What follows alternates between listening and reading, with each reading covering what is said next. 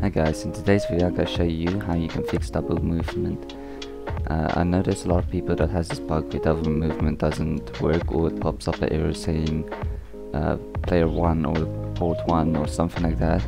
But in today's video I'm going to show you how to fix it. It's quite an easy fix, so you don't have to worry about it. But before we start, can you guys please leave a like and subscribe? I'm trying to get 1,000 subscribers before my birthday, which is the 15th of June. And if we get 1,000 subscribers before my birthday, I will do a face reveal.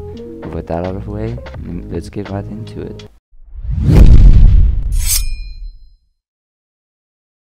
So the first thing you want to do is go to a link in the description, which will take you to within double movement. Now there is the keyboard, which is probably way better with double movement, but lucky for us they made a software called within keyboard. So the easy thing is all you have to do is you want to download it. Now I already downloaded it, so I'm just gonna leave that. It's probably gonna ask you to install a virtual bus or something like that. Just say allow and install it. It's quite easy, you just need to do it, otherwise it won't work. So the first thing you want to do is, after you install it, is you want to open it. Okay, so the first thing you want to do, you want to go to your settings, and then you want to say log input method as mouse. You want to turn that on. And after you turn log input method on, you want to remove all your movement bytes, which I already did in my case. And after you did that, you want to go into a match, and I'll show you the error that most players get when they try to launch this program, and I will show you how to fix it afterwards. Now you guys can see that I have the double movement open, and I have removed all my movement bytes and have log input method as mouse on. If you guys don't use WASD, then you can only change it here. You can also adjust your angle if you really want to, but let's go into it. And there's the error that most people will get, or I would get, if you have a controller. So the easy way to fix this is just want to disable this, plug out your controller. Then you guys have to just disable and enable the game, and see, there you guys, there you go, it works. Now I'm personally to 65%. Well, you can just change it to higher or lower, it really doesn't matter. Just proof that it works is, let's go to the low setting. There's like no angle, just straight up line. But I personally choose 65. You can change it as well if you want to, it really doesn't matter. Now, two reasons why you want to use double movement rather than just the default movement is it is way advanced and way better than you think.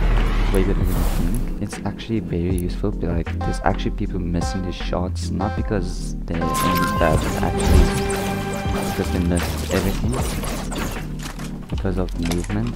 So it's way harder to get you, and it's easier to navigate through areas, which I really didn't realize it is.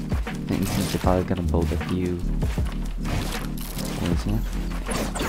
for instance, if here's a tunnel, it's easier to move around, navigate, like that, easily. So it's easy just to move around in areas, especially in hectic end games where everybody's just tunneling, and then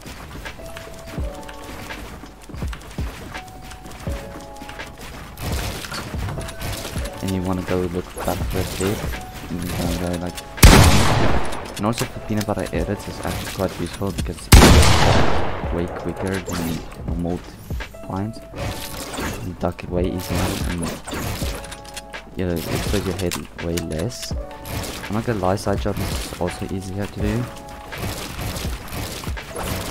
By the way, I just came on, so don't judge my skill at all. As you guys can see, control movement is like way underrated, I would say, in my opinion. And does this app give you input delay? Honestly, I really don't think it does, because as you guys can see, my input delay is between 5, 6, 7-ish, and that's exactly the same input I get without the software. But I don't think this is like GPU input delay. I don't think it's actually input delay, so I don't think that's nice.